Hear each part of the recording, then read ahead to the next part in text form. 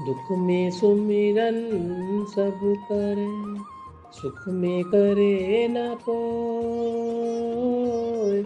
जो सुख में सुमिरन करे, तो दुख काहे होए कबीरा, तो दुख काहे हो। According to famous poet and saint Kabir, it is human nature to not remember God during their good times. On the other hand, in their bad times, they always want favor from the God impatiently.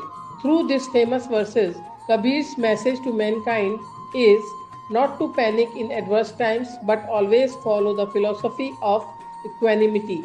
In this painting, I try to depict the same emotion through cactus plant and its flowers, representing sorrows and happiness respectively.